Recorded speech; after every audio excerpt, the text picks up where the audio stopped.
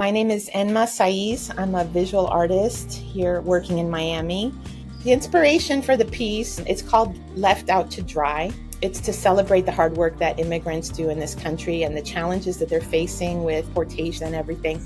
And so I wanted to create this sculpture to celebrate their hard work. We do work with a lot of artists throughout the years at this point. The digital tools have really woven their way into, I think, the modern artist's toolbox. And it's just, I think, a little lesser known and sometimes can feel a little intimidating, as if like the technology is taking the creativity away. And in no way is that happening.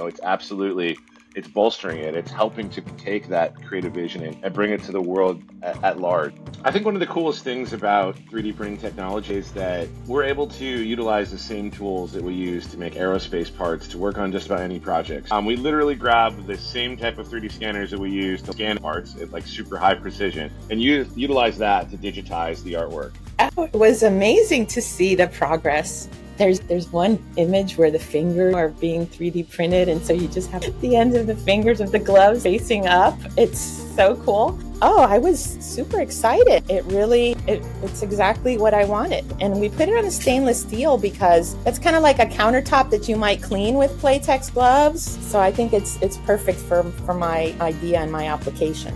Well, one of the things I hope that a project like this can do is to help other artists see what a new tool like 3D scanning or 3D printing can unlock in their existing set of tools, right? Think of it as it's another brush, it's a new type of clay, it's just another medium to express your creativity.